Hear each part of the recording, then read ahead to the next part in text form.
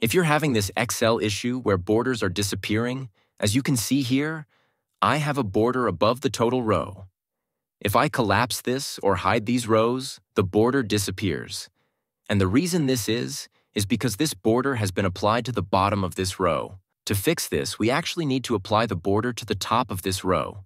So I'm going to select this row here on the Home tab, go to Borders, and then I'm going to choose Top Border. That'll apply it to the top. And now when I collapse this, either hide or collapse or filter the rows, you can see that the border still remains. So the rule here is that the border needs to be applied to the row or column that's going to remain visible if you want to keep the border. In this case, up here with the columns, I might want to apply a border here, but have it disappear when I collapse the column. So I'm going to apply the border to the right of March here. I'll apply a right border here.